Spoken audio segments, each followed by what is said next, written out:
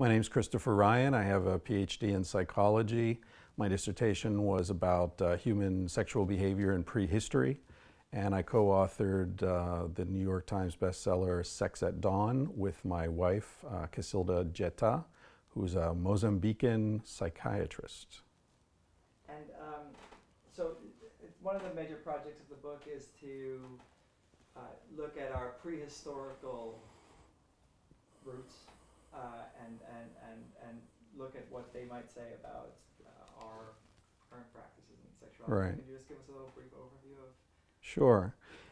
Essentially, one time I was at a conference when I was working on my dissertation, and a guy at breakfast, I think he was a German scientist of some sort, asked me what I was working on. I said, well, I'm doing research on human sexual behavior in prehistory. And he scoffed. He had a mouthful of scone at the time he scoffed, and the scone flew all over the table. And he said, oh, what do? You go to sleep and dream?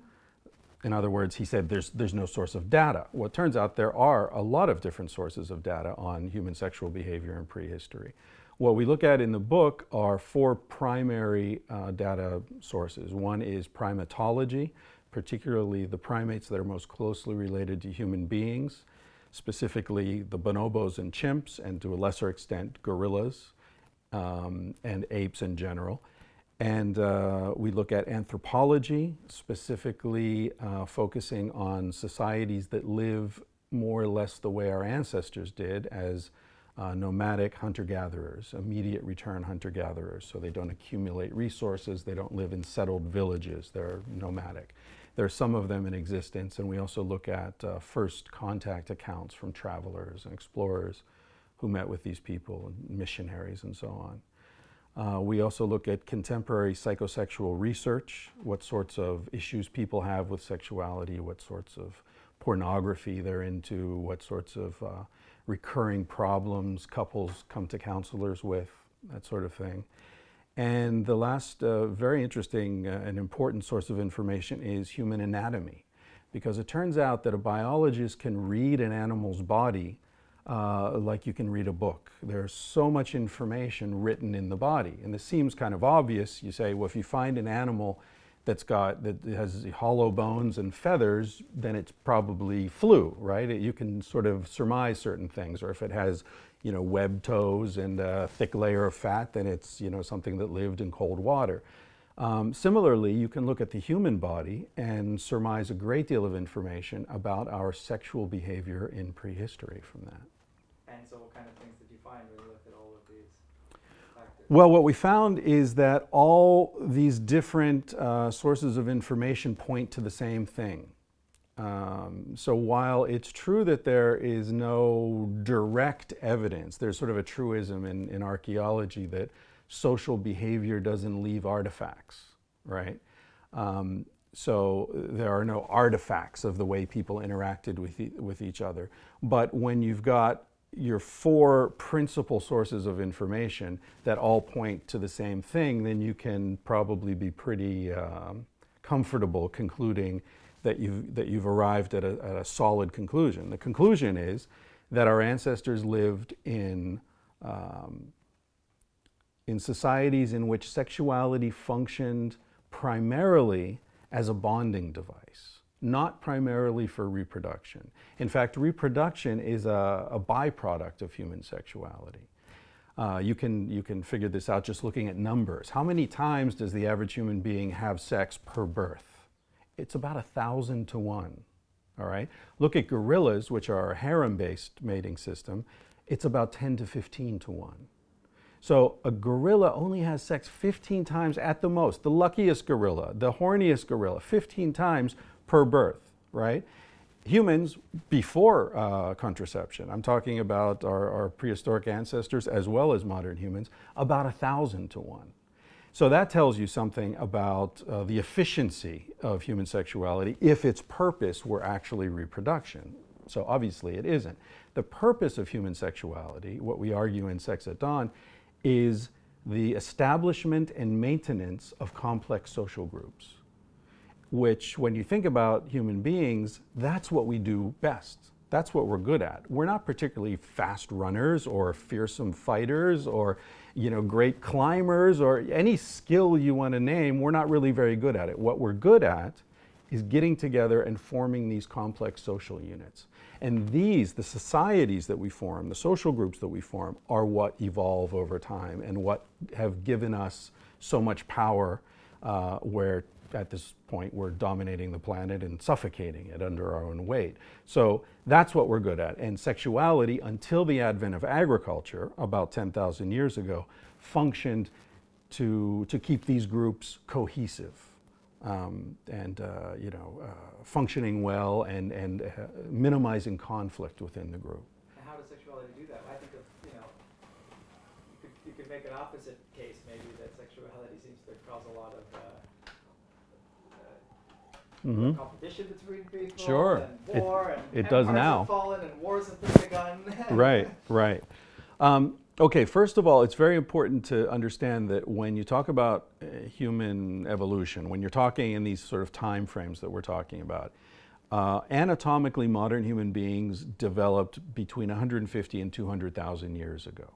Scientists have different opinions about this, but nobody really knows. But let's say 200,000 years ago, anatomically modern humans, they looked like us. They had the same brain capacity we do. They, if a 200,000-year-old human being from 200,000 years ago walked down the street, you wouldn't notice the difference, okay? So we're talking about people with our cognitive capacity. Agriculture came on the scene at the earliest 10,000 years ago. That's 5% of our existence as a modern species. We're not even talking about Cro-Magnons and earlier manifestations of the human line. So post-agricultural history, while it seems to a normal person like a very long time, the ancient Greeks, the ancient Romans, the Egyptians, seems like a very long time, in fact it's a small sliver of our existence as a species. So if you want to understand human beings, it's important to look at that 95% of our existence in which we lived in consistent social groups, in nomadic hunter-gatherer groups that have certain universal qualities wherever you find them in the world. So that's an important data point to keep in mind. As far as conflict, sexuality causes conflict in societies in which sexual partners are seen as property, right? Thou shalt not covet thy neighbor's wife. Read that in context in the Old Testament, and what you find is it says, nor his house, nor his she-ass, nor his ox, nor his servants. In other words, thou shalt not covet thy neighbor's stuff. It has nothing to do with respecting his relationship. It's about respecting his property, okay? So with the advent of agriculture, the concept of private property entered the cognitive lexicon of our species. Before that, people are nomadic. They had to carry everything they had with them everywhere they went. So there's no, and you're moving constantly, about 10 kilometers a day on average, right? So you don't want to schlep around a lot of stuff. There's no need to schlep around a lot of stuff because what you do is you share stuff. Right? It made more sense to share stuff. Not because people were necessarily more altruistic, simply because it was a more efficient way of living. There's no need to carry around 15 cooking pots for each nuclear family in your group if you could carry around 2 or 3 and share them, right? Similarly, what we call the standard narrative in our book, which is the story that we all know, which is men since time immemorial have controlled female sexuality because they wanted to assure their paternity, that this has been very important to the human male forever because we want to make sure that it's my DNA that's going into the future. I'm not investing all of my resources in the child of another man, right? So it's a very economic view of human sexual interaction. But in a society in which there's no private property, who cares whose child came from which union? There's no reason to care because you're not leaving your farm and your animals and your house and all this stuff to your child. You don't have a farm or animals or a house. You don't have anything except your wisdom and your spiritual essence, and that can pass to whomever. So what you find in hunter-gatherer groups is they generally don't really give a damn about biological fatherhood. In fact, there are many societies in the Amazon that practice what anthropologists call partible paternity, which means that they believe that babies can have multiple fathers. biologically, not in an adoption kind of sense, but biologically. And this is believed by societies that have had no contact with one another, no common language, in very disparate parts of the Amazon. There are also tribes in Papua New Guinea that believe this. So it's quite likely that this was very widespread around the world, that this is a conclusion people come to readily. So the idea is that when a girl starts to menstruate, she's a little pregnant, but she won't sort of reach a tipping point and actually start to form a fetus until she's accumulated a certain amount of semen, right? So, because the fetus is literally made of semen. So what she'll do, because like mothers everywhere, she wants to have the smartest, funniest, strongest kid she can, she'll have sex with the funny guy and the strong guy and the guy who's a good hunter and the most intelligent guy to get the essence of all these different men into her baby. And then when the child's born, these different men will come forward and say, yes, I'm a father, or yes, I'm a father. So fatherhood's a team enterprise with these people, right? So the idea that one sexual encounter can result in a child isn't even universally understood. Even Darwin didn't understand that one sperm cell was enough to fertilize an egg and create a human being. What we call the standard model of human sexual evolution is this story we're all familiar with, that men have always traded something to women in exchange for their sexual fidelity. So the idea in prehistory is that they were trading meat and shelter and protection and status and so on. And in exchange, the woman promises. That's the jet. Yeah, It's probably. Still rolling. Yeah, keep rolling. That's a hell of a printer. I know. Is that architectural? No, it's just for large photos. Oh, wow. Okay, go on. So the idea is that since the beginning of time, our ancestors have had this sort of deal between the men and the women. And the deal was that the men provided meat and status and protection and shelter and so on to the women in exchange for their sexual fidelity, so that the men could be assured of their paternity, because it's a tragedy to invest all your resources in the genetic legacy of another man, right? That's why we say in the book that Darwin says your mother's a whore, right? We don't. We say your mother's sort of a slut in a good way. We mean that in a positive sense. Your mother has sex. Women have sex because sex is good. Women enjoy sex. Same reason men have sex. There's not this ulterior motive. It's not always they're having sex in exchange for something, you know, that they can get out of the deal. So there's this sort of, you know, primordial gold digger view of women that's baked into this neo-Darwinian understanding of human sexual evolution. What we're saying is, no, people have sex because it feels good, because it creates intimacy, because it develops trust, all these things that are essential to the functioning of a small-scale, highly intimate, nomadic band of hunter-gatherers. So we find all these examples of hunter-gatherer societies in which, first of all, one thing that is universal to immediate return hunter-gatherers is what anthropologists call fierce egalitarianism, which means nobody can tell anyone else what to do. So what happens is that we look at prehistory through the lens of the current day.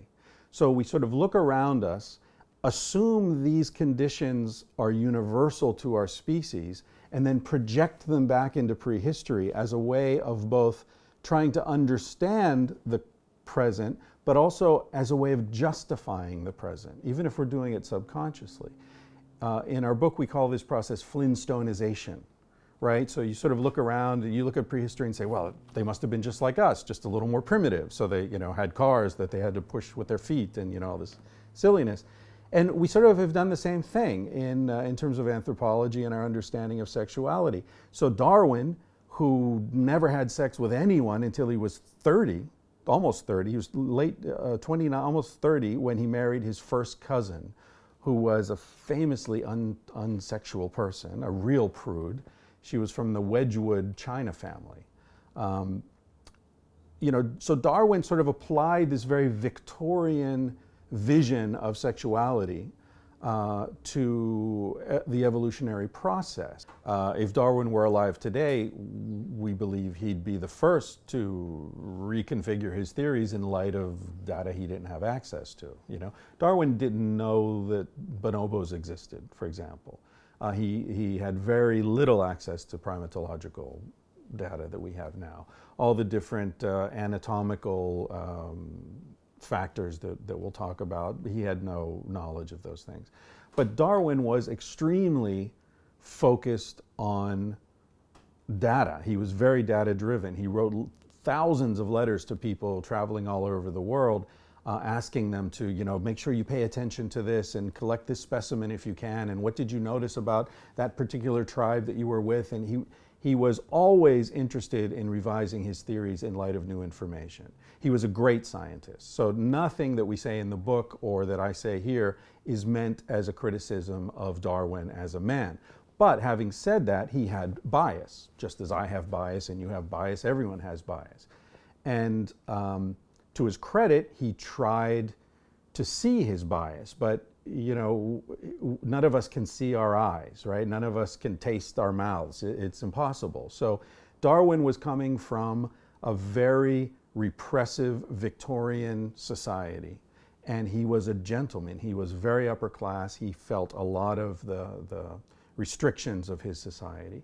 And there was also an interesting biographical element to it, because Darwin's grandfather, Erasmus, was a famous libertine, a poet who wrote about group sex among flowers, but he was obviously talking about orgies, you know, human orgies. He had children with several different women, never tried to hide it. When his wife died, he shacked up with the maid and lived openly with her for years. So there was sort of a family shame, I think, about the crazy, you know, libertine grandfather that may have been reflected in Darwin's repressive nature. And then, of course, Darwin famously suffered from all sorts of probably psychosomatic illnesses throughout his life, including extreme anxiety, explosive farting, which is why he was afraid to speak publicly, crying fits, you know, sleeplessness, nausea, vomiting. He was a mess.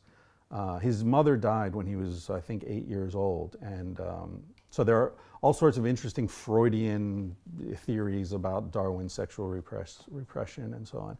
And his daughter, Eddie, who edited his books, went through and with a red crayon crossed out any reference to any sort of human sexual behavior from his books. Later, she grew up to be a psychotic prude. She did this thing where there were these mushrooms that grew in the forest around their house. So when the mushrooms came up, they looked like penises. It's called Phallus ravenense or something in Latin. They looked like human penises. And so when they would sprout, she would lock up all the maids and go out with her special mushroom stick and gloves and a bag and get all these phalluses, for phalli, from the forest, and then take them home and lock herself in her room and burn them in the fireplace so that none of the maids would be corrupted by seeing these penile objects growing in the woods. Anyway, the point is the Darwins were a special bunch, you know, and Charles was a very special guy.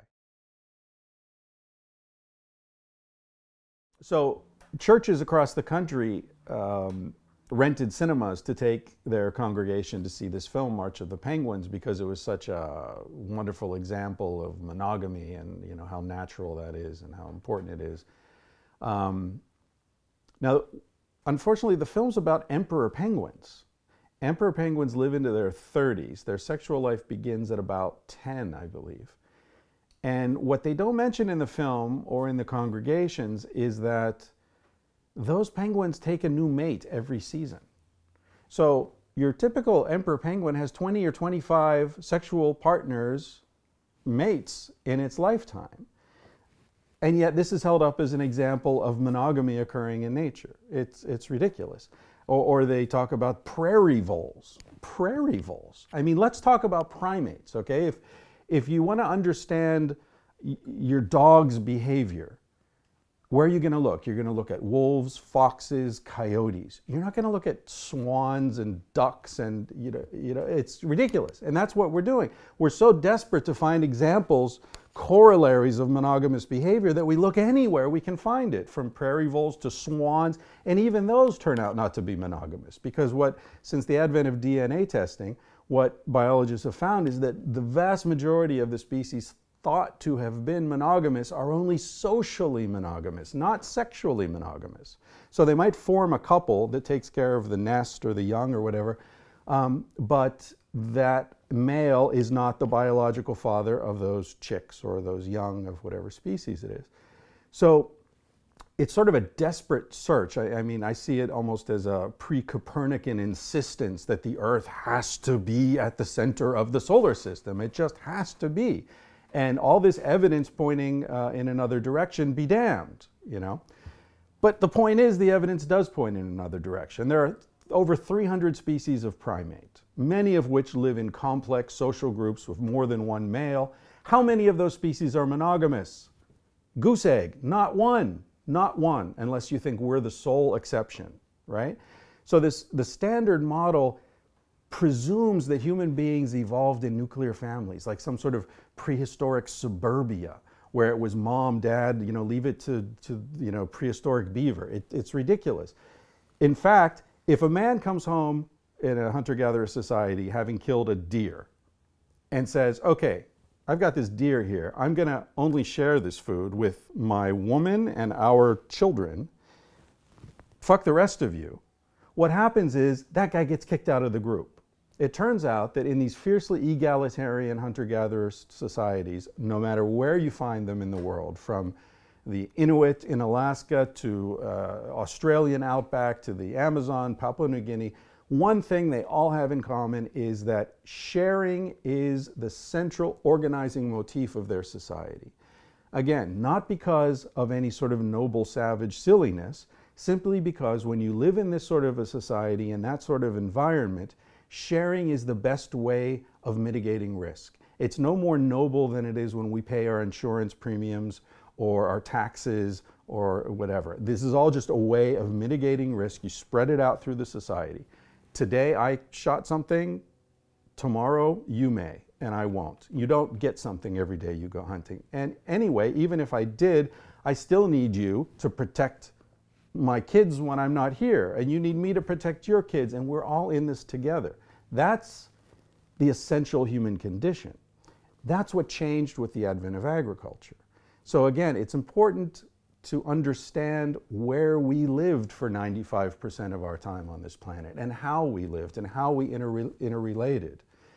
Because that doesn't necessarily tell us the right ways to do things, but it does tell us what comes naturally to us. It tells us what fits comfortably. So I often say our book isn't an argument against monogamy. Nothing I'm saying here is meant to be critical of monogamy. What I mean to be critical of is hypocrisy and ignorance that tells people that monogamy comes naturally to you, so it should be easy. So if you love your wife, you'll never want to have sex with anyone else. Any man alive knows that's bullshit, right? And if you love your husband, you'll never think about another man. Come on. So what happens? People blame themselves, they blame their partner, they think the marriage is dysfunctional. It creates a huge amount of suffering because the expectations are all wrong, right? Our sense of what comes naturally to us is wrong. So I say monogamy is like vegetarianism. It can be ethical, it can be healthy, it can be a great decision in so many different ways. It can be a great way to live. But the fact that you've decided to be a vegetarian doesn't mean bacon stops smelling good suddenly, right? And if you beat yourself up every time the barbecue smells good and you think you're a failure, you're less likely to continue with your vegetarianism. This is something Dan Savage talks about a lot. More flexibility in our marriages makes them more stable. It makes them last longer. We're willing and able to share things with each other. We're willing to talk about the truth with this person we're supposedly sharing our lives with. If you can't talk about the truth, your relationship is screwed.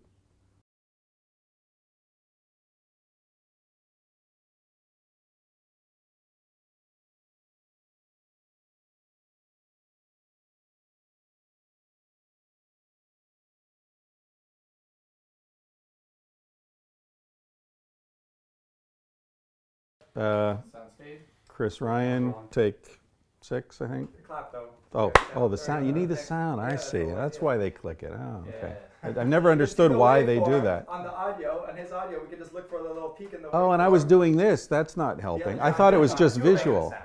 Ah, sorry. All right. Yeah, take 6. Now, if you want to talk about, the naturalistic fallacy, I think it's a naturalistic fallacy to look at these distant species to try to justify whatever it is you've chosen to justify or understand in human behavior.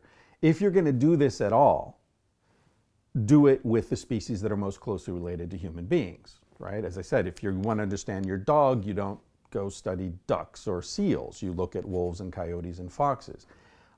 So similarly, if you want to understand human behavior and you're going to look for the biological basis of this behavior, look at chimps and bonobos.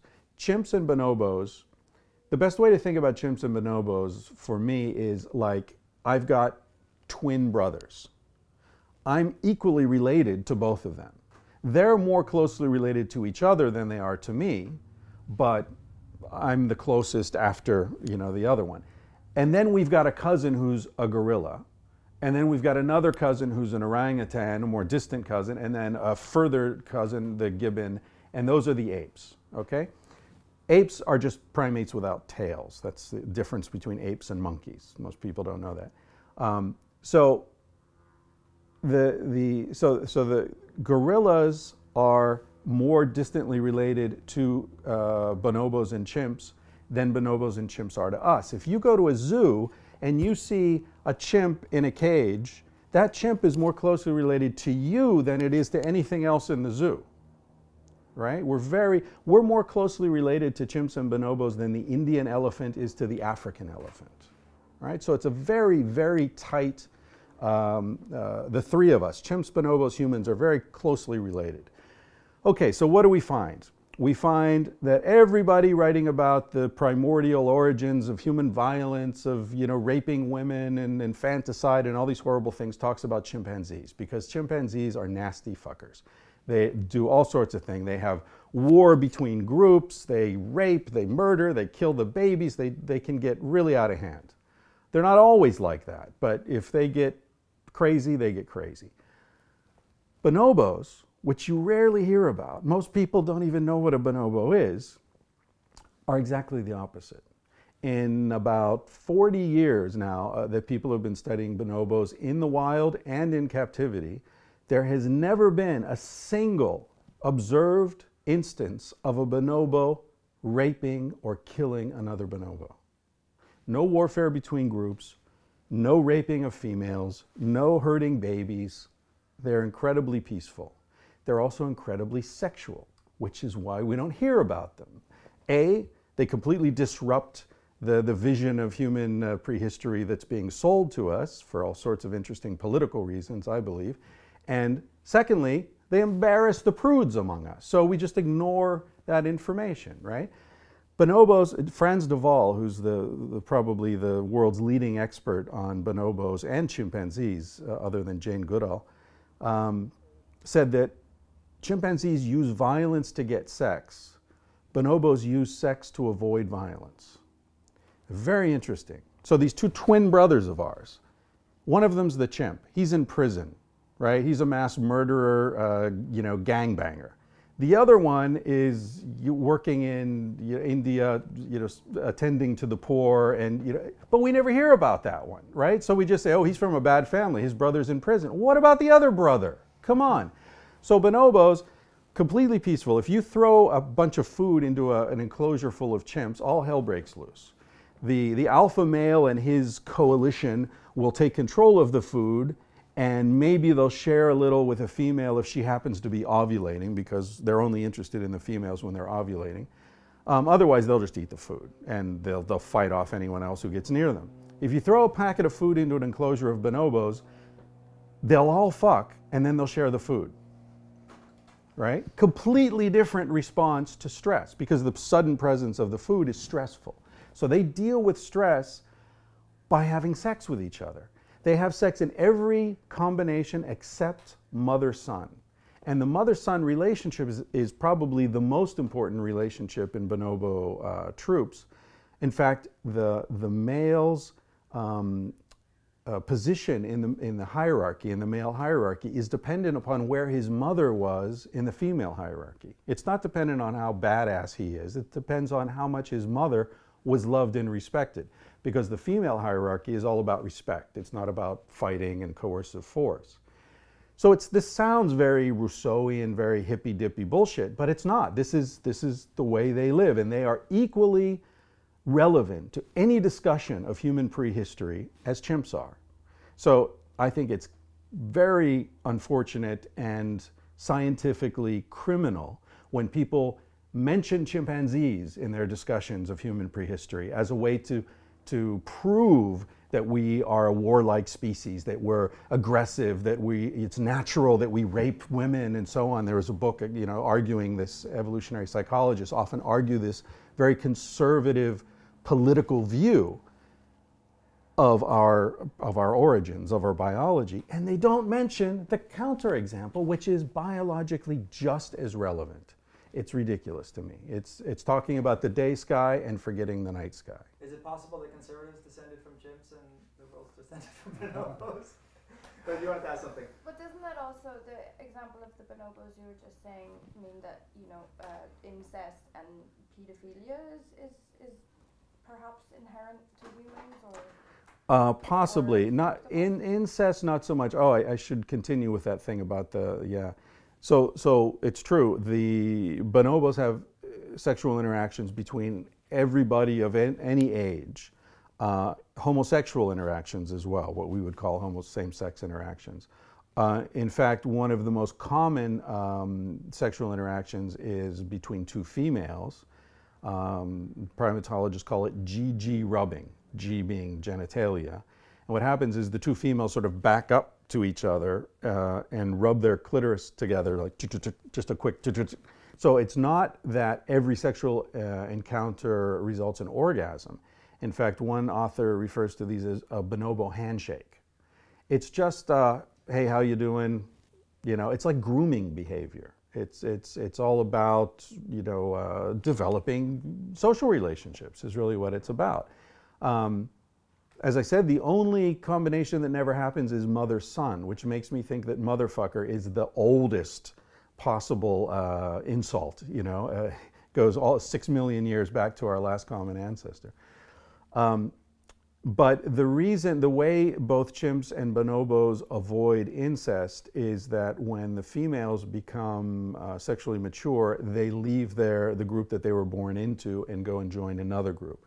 It's known as a female exogamous society. The data are not clear as to humans, but it seems from recent genetic research that most prehistoric human societies were also female exogamous, which means again that the sexually mature female leaves the group she was born into. No, there's definitely a biological component to this. I'm tempted to look at you when I'm talking. Yeah. No, you sit wherever you want. I'm used to looking at you at this point. There's definitely a biological component to this. The simple fact that a woman can get pregnant and spend 9 months being very vulnerable, and then sorry, back that up in Russian. Lean to your left a little. You're in the frame here. You don't have to sit here. I'm used to looking at him. It's just with this particular question because we were talking. That's fine. Okay, go ahead. Yeah. I think Say that again about there's definitely a biological component to these differences in male and female sexual response. No question about it. There's a great piece of research, very simple. They got lesbians, straight women, self-identified straight women, straight men, gay men. Gave them all testosterone shots, right? And then showed them various photos of different sexual scenarios. So what happened? The gay men became more focused on men. Straight men became more focused on women. Lesbians became more focused on women. And the straight women became more focused on everybody. They were more responsive to every sort of stimulation. Meredith Chivers did this work, I believe. You also have very interesting research where they had a series of different types of sexual stimuli, different videos. There was, heterosexual porn, gay male porn, woman on woman porn, attractive man walking down the beach, an attractive woman working out in the gym, and bonobos, just to throw in a real ringer, bonobos having sex. And so they hook people up to a device that measures genital blood flow. There's a thing that goes around the penis, it can tell if it's swelling, and there's a thing that goes inside the vagina that can tell if the blood flow increases to the vagina. And then they also had a dial on the table where they would indicate how turned on they were when they saw these different scenarios on the video. So what they found was that the men, both gay and straight, were turned on by what you would think they were turned on by, and what they indicated with the dial matched up with what their genital blood flow said. And the lesbians were the same as the men, but the straight women were turned on by every one of those different scenarios according to the genital blood flow, but they only indicated the ones you would expect, the sort of, culturally acceptable ones. So there's evidence that goes beyond cultural, that there are deep biological differences in men and women, and also between lesbians and straight women in their responsiveness. Of course, culture affects biology in those ways. Sure. Right? I mean, but that's the point. That's the point. That and this gets back to your question, that these women didn't even know what was turning them on. Why not? Because the culture's been telling them for thousands of years, you're not feeling this, right? 19th century women, they went to doctors. The number one reason for a woman to go to a doctor in the US and England at the end of the 19th century, beginning of the 20th century, was for treatment of hysteria. What were the symptoms of hysteria? Sleeplessness, moodiness, overall body pains, typical what we call today fibromyalgia in many cases. So how was it treated? The doctors massaged them, 2 fingers inside, the hand outside, and provoked what they called a nervous paroxysm. Okay? This is in all the medical journals from the late 19th century. They're talking about the technique. In fact, one doctor says it's like that game where you pat your head and rub your stomach at the same time. Like and they complain about how difficult it is and how much their shoulders ached at the end of the day. They have women lined up. It's the perfect disease. Nobody dies and nobody gets better. So they just keep coming back for more treatments. So these doctors are thinking, I wish I could treat more than one woman at a time. I'd make a fortune, right? So this is late 19th century, the age of industrialization. They get together with some other people and they come up with a machine that can do this. They've got steamed powered vibrators hanging from chains from the rafters. They've got tables with pistons coming through the table. They've got high pressure water where they'll strap a woman into a chair in the corner and spray a fire hose at her. They've got all these contraptions. There's a wonderful book called The Technology of Orgasm by Rachel Maines, where she traces the development of all these things. So, of course, there are huge cultural barriers to women expressing or even experiencing their sexual lives. Doctors were cutting out girls' clitorises to stop them from masturbating.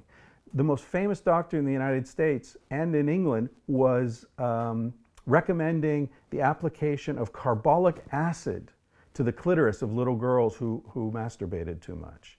This same guy, Kellogg, of the Kellogg family of all the foods, recommended sewing the foreskin together with wire to stop boys from getting erections, which would make them touch themselves inappropriately. So there's a real demonic hatred of sexual response, especially in kids. And people don't know this. Cornflakes were developed to stop boys from masturbating. Graham crackers, all these foods were about stopping boys from masturbating because the idea was that any food with an interesting flavor made 13-year-old boys horny. So let's give them the most bland food we can possibly come up with, and that'll dampen down the fires, the sinful fires within them. Didn't work. So, real quick before we close here, because we're going to run out of cards here. I was wondering, I've had this intuition that I don't know if you agree with, but it seems like these kind of pre-agricultural nomadic societies are resonating with us, like for the first time since agriculture, because the advent, ironically, the advent of technology has made us again into these less boundary defined beings, you know, and so we are, you know, it used to be you were tied to this farm and this place and this family, and now you can meet thousands of people on Facebook, you can travel around the world with great ease, you can have, you know, not everyone obviously, and it seems like we may be returning to at least some elements of this pre-agricultural existence. Do you think that there's anything to that? Yeah, I think the modern primitive, I think there is something to that. And I think another impetus in that is the bankruptcy of modern civilization. Arthur Miller, the playwright, said that an era can be considered over when its basic illusions have been exhausted.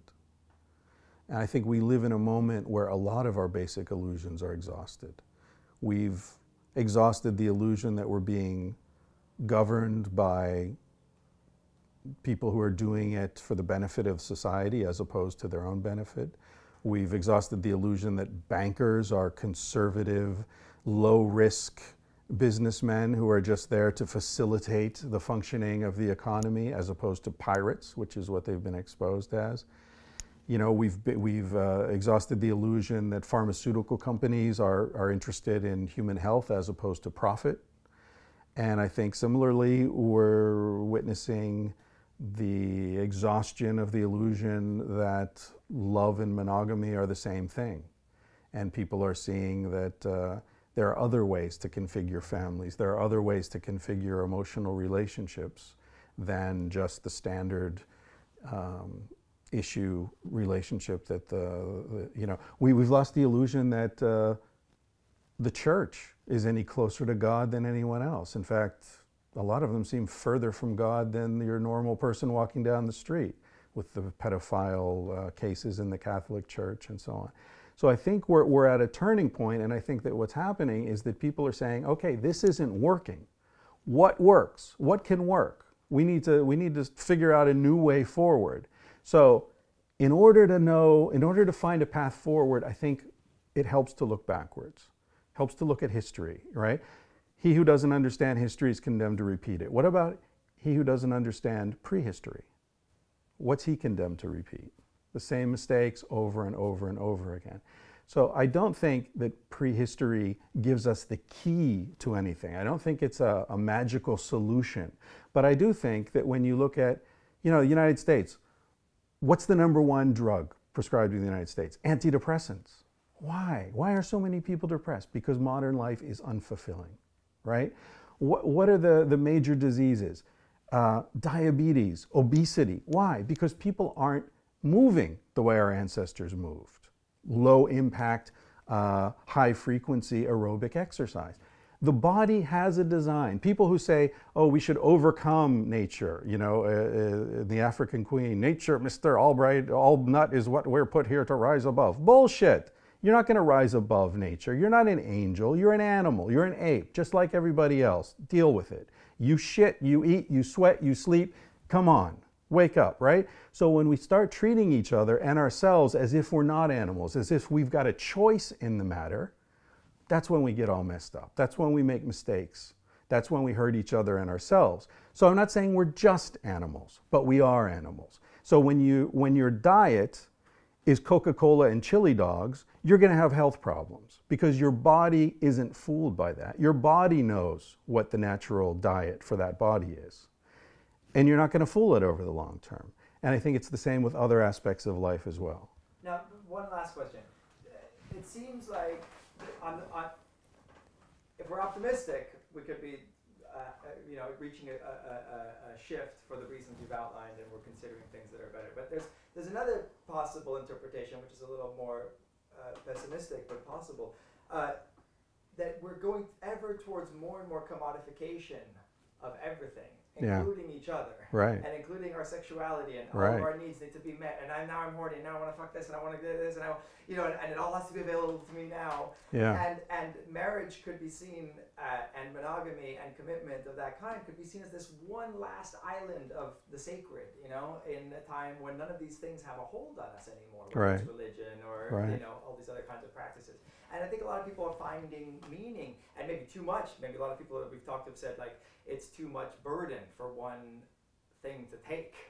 But should we still maybe not give up on the idea of having something that's transcendental in this age Sure. of commodification, endless commodification? Exactly. That's why I say it's like vegetarianism. If that's your thing, if you decide, if your spiritual, ethical value in life is located in your monogamous marriage, then good for you. My parents have been married 52 years. Their 50th anniversary was a month after our book came out, And as far as I know, they've been pretty damn happy every one of those years. And monogamous. And mom and dad, if you see this, I don't want to hear about it if you weren't, But of course, that can be very important. Just like I wouldn't argue against someone following a spiritual path, or I wouldn't say you're wrong to have kids, even though obviously overpopulation is a major problem, right? If you approach something with that perspective, if you say, look, this is meaningful, this is important, this is something we've agreed to, that's great. As long as you agree to that in the knowledge of what you're doing, in the knowledge that this is going to be hard, unless you're both at that end of the spectrum, very low libido, sexual variety is not important to either one of you, fine.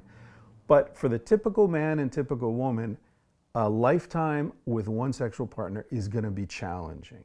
So I'm not saying it's a bad idea to choose that path. I'm saying understand it's an uphill path. Understand it's not going to be a breeze. And understand that when you have challenges, that when you notice her checking out another guy or she notices you checking out a woman, don't take that as a failure. Don't take that as an indictment of your relationship. Take that as a completely natural behavior and share that, right? Share it, enjoy it together. Hey, she's hot. Yeah, she's hot. Great.